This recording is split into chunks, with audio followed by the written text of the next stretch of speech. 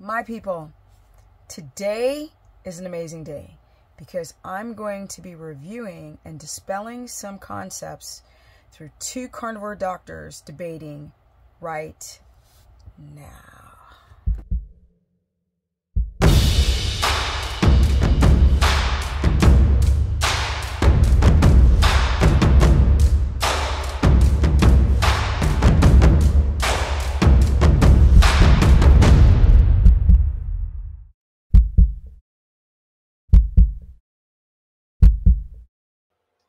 What's up, everyone? Welcome to my very humble channel.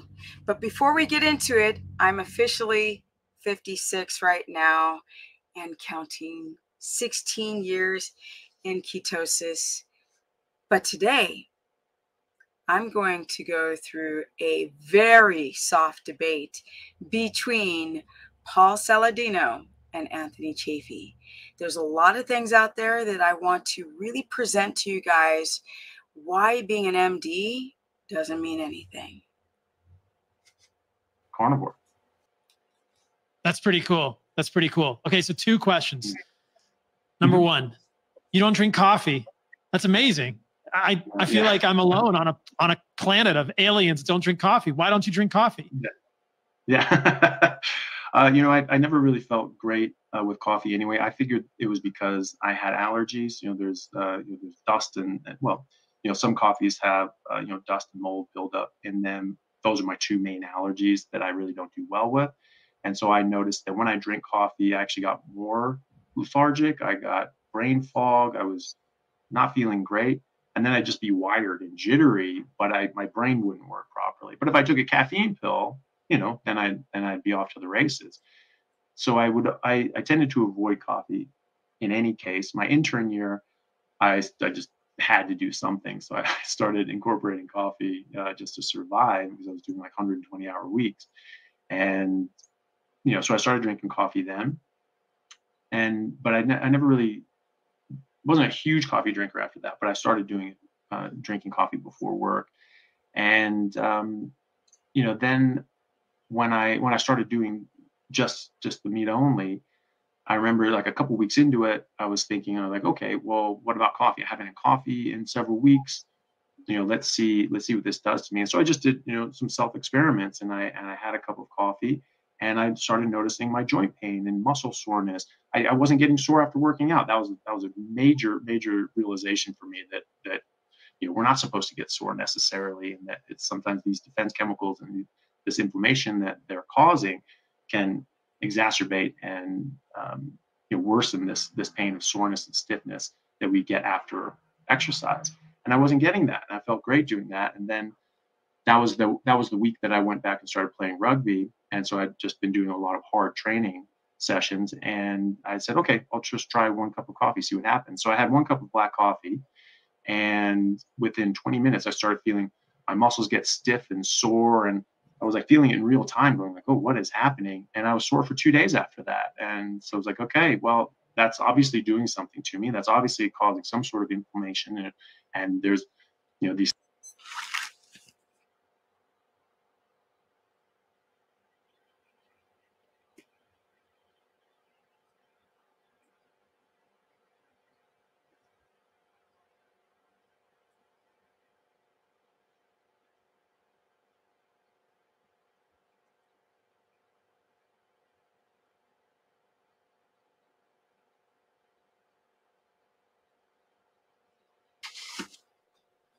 Okay, so Dr. Anthony Chaffee is a carnivore purist.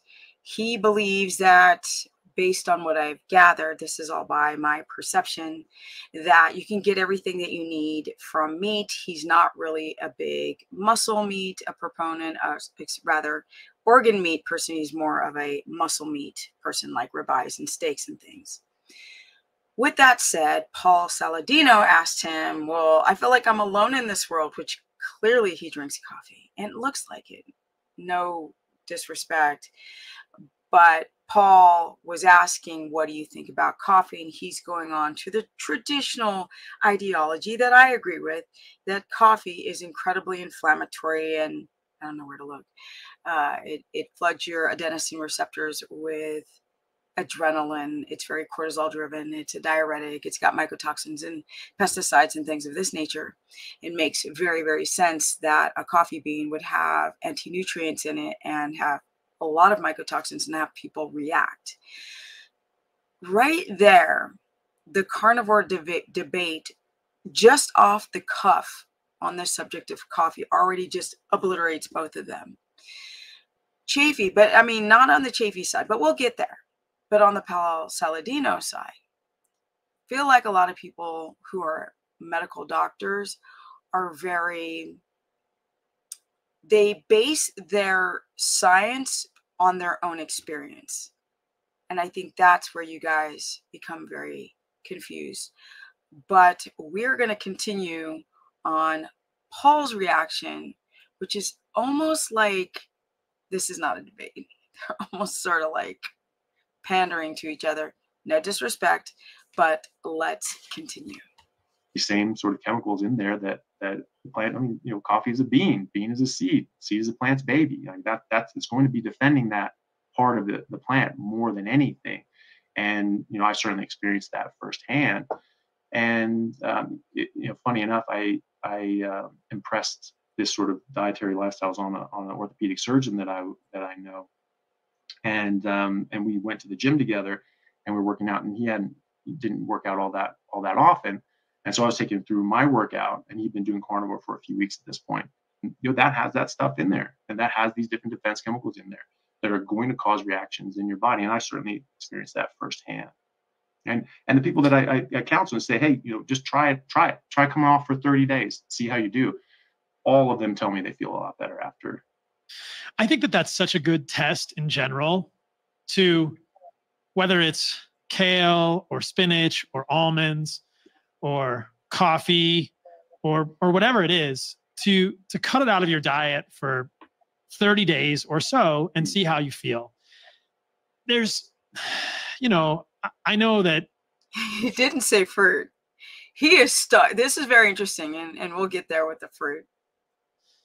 Later in this podcast, we're going to talk about fruit and fructose, and we're going to disagree a little bit on that. And I've had some friendly debates with Ken Berry and on fruit and fructose. And I think that ultimately, most people are not really going to want to go super deep in the science. And I don't think that people should be persuaded by an argument with scientific literature. I think that the reason that one or I'm going to stop right there, and I'll agree with him because the scientific literature is such garbage. The studies are too short. They don't know what they're doing.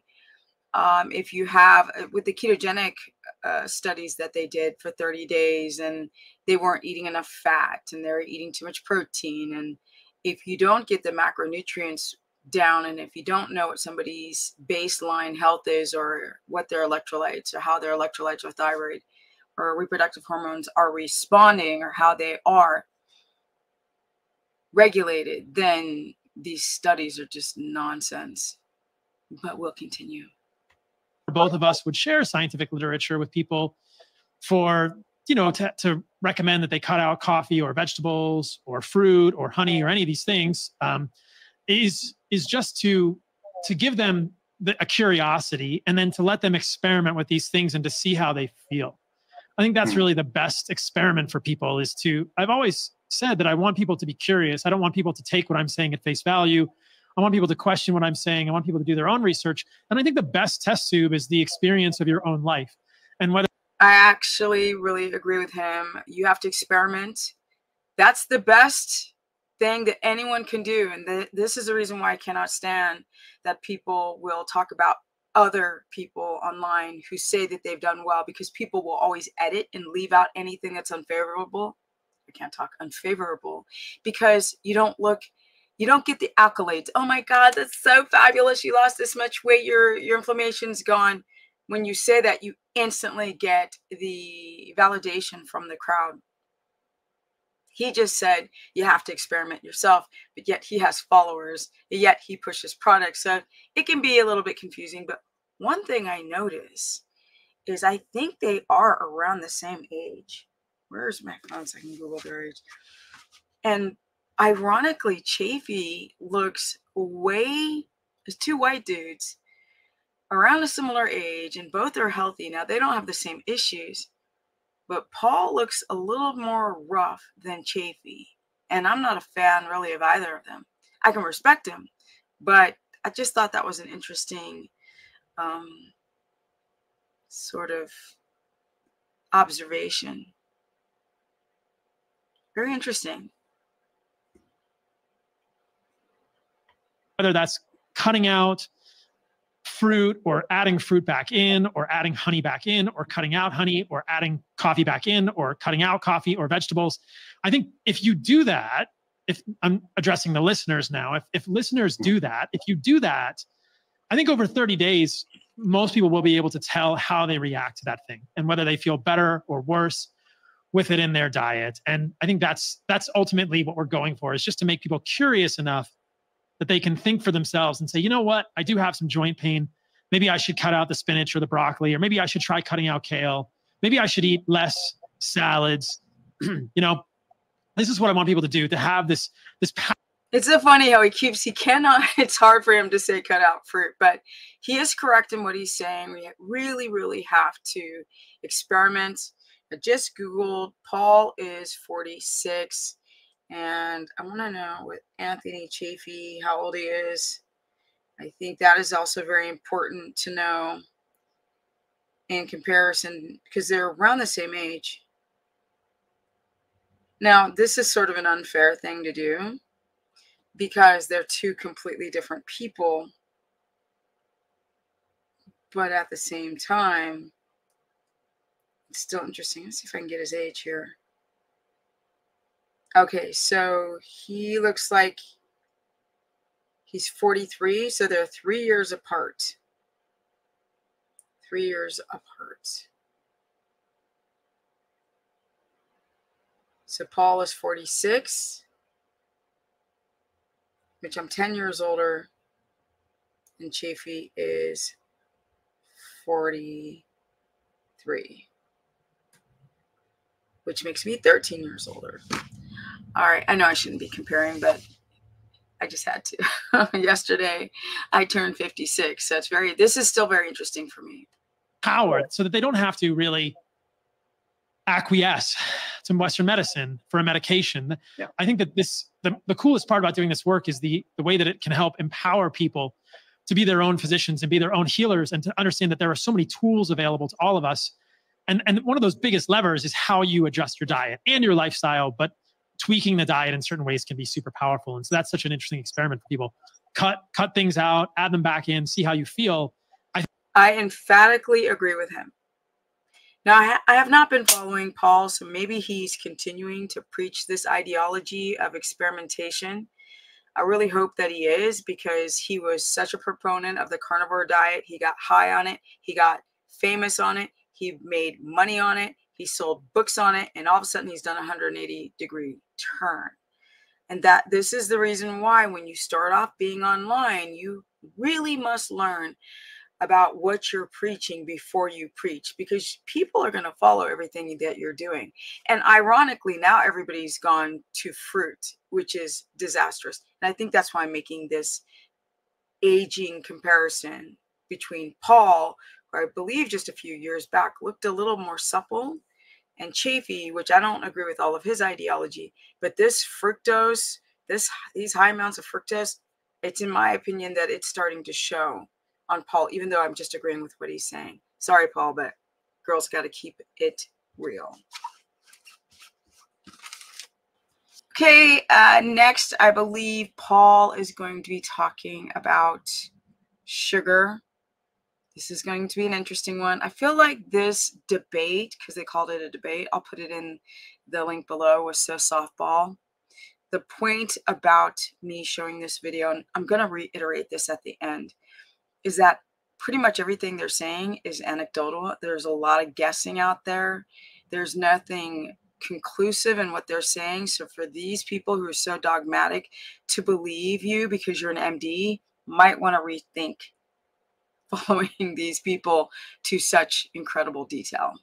But let's let's continue with this very interesting interview between Paul and Dr. Chafee.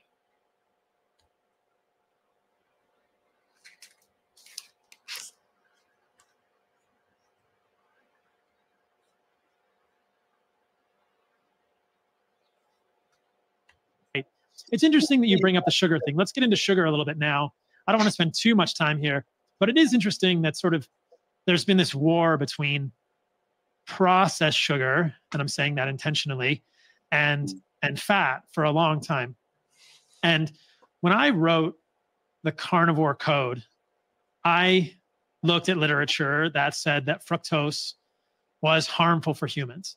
And I thought, okay, sugar is bad for humans because sugar is sucrose, and sucrose is a disaccharide, and that contains glucose and fructose. And that looks to be. Not to stop this, because I hate when people stop videos too soon, but he is missing chunks of information. And I consider Paul very intelligent. And let me tell you some of the biases, the subjective way to look at what you're doing as such an intelligent man who's an MD.